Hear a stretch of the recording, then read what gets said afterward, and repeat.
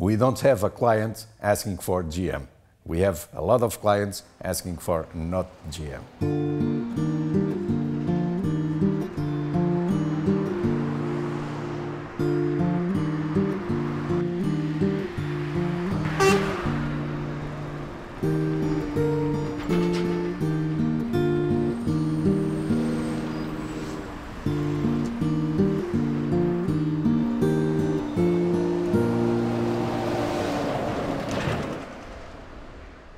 The farmers are the owners of Maize, and Maize is the owner of this company that supplies seeds, fertilizers, and agrochemicals for the farmers.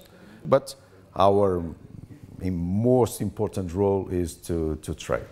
We have about 25% of the Portuguese production, and GMO represents about 3% of our maize.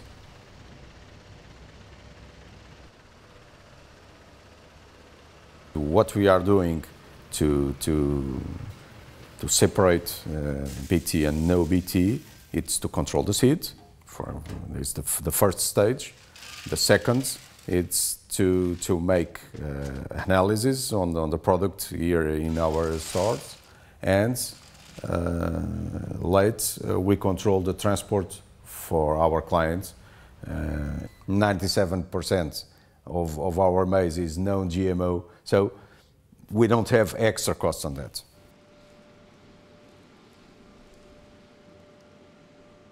The clients of our clients, they demand 0%, like Coca Cola, like Nestlé, like Heineken, or like Carlsberg, for example, in Portugal.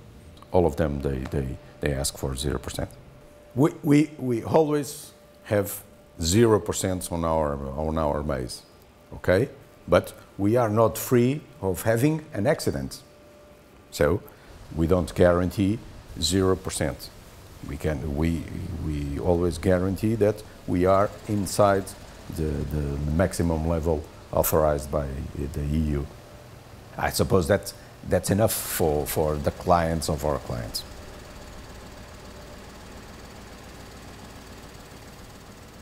The food market in Portugal, it's about 80,000 tons, and we supply for them about 50,000. The non-GMO clients, they always want the same quality, the same quantities every year. So it's very interesting for us, because we know always that a lot of tonnage that we have here is always for the non-GMO industry, and that represents about, in this moment, about 40% of our business. It's much more easy to control all the process here than importing maize with problems of contamination in ships, in trucks, in the ports, and so on. I suppose that is one of the main reasons that they prefer the domestic maize.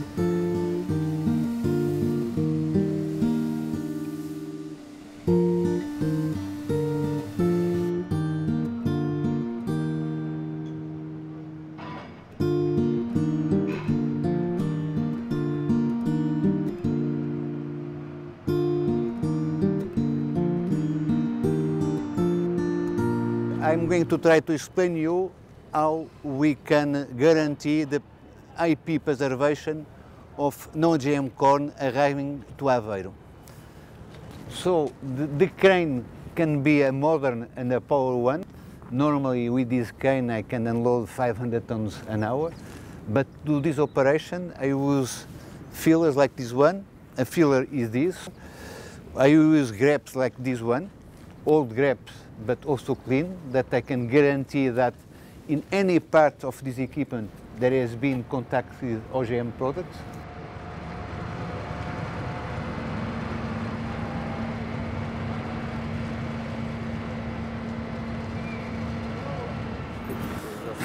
Bom dia.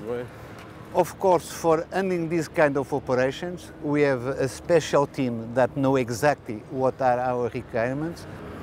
So when you have this kind of operation, we have a meeting before with them explaining exactly what we want them to do, and if they have any doubts, they will ask us.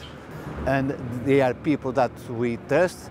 They are too expensive, but we must pay the quality of service that we have. And until now, every operation of this kind have finished in a successful way.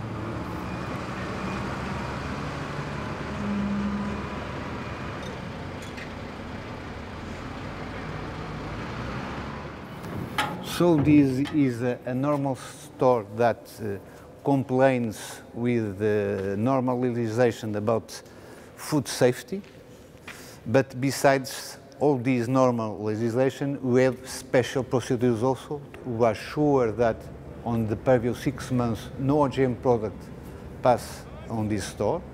Will be also a bobcat operating here. This bobcat has been special treated, cleaned and so on, and we also try to avoid if this bobcat has been working with soya, for instance.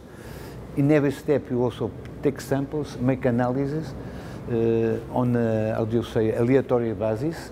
So it's a much more slowly operation. I say that it costs more 30 to 40% to unload a vessel of this one compared with a normal vessel. But I'm not selling papers, I sell products to my customers, and I must be sure that there is no risk of contamination at all.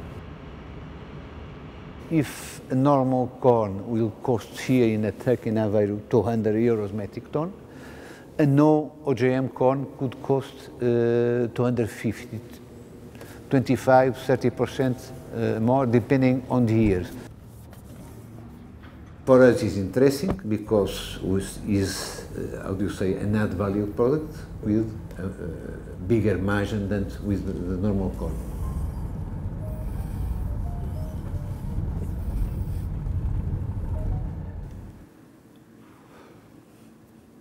Being in Europe and forgetting the guys, I see this is a small market, but a future market where people are getting results. So when Nestlé, when Unicer, when Superboc, when the cereals with cornflakes find a better corn, sure is a better corn than the normal one. I'm not sure that the corn is better for being no OGM, but is better being an IP corn since the field. Maybe it will be possible in the short-term future to say it's okay, every corn is OGM, but this is a OGM that you accept, that you have tested, that you have already information. So the IP is a wonderful tool to defend ourselves and to make the difference between bad guys and good guys. And I think even for the food supply chain, it's very important to begin to make some difference between who is respecting, who is not respecting what we think is good for the human being and for the humankind.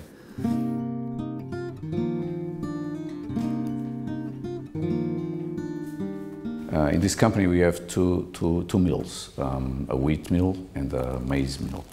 In principle, I don't accept any kind of GMO. I work always for the zero.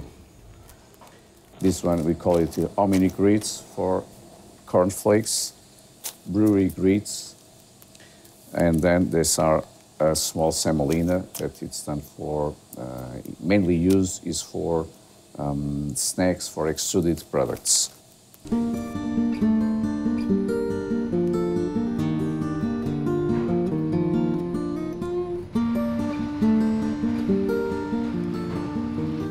In Portugal, my main supplier is Agrapen, and I have also some Spanish suppliers.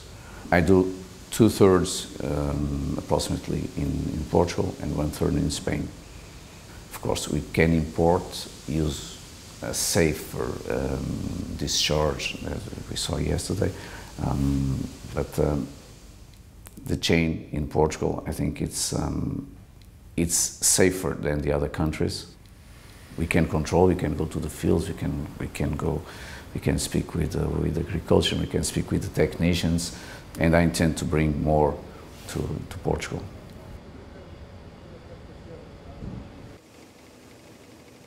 I buy the maize according to the specifications of our customers.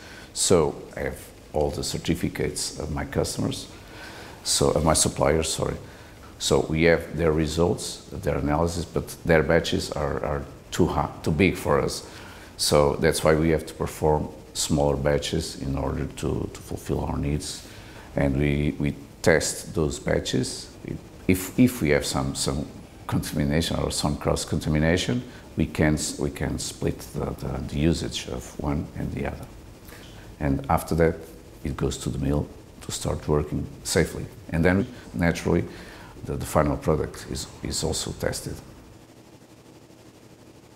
We have to increase our extraction rate in order to be more competitive. So we are in a working process with our suppliers in order to have different seeds, non-GMO naturally, but different seeds more appropriate to our needs.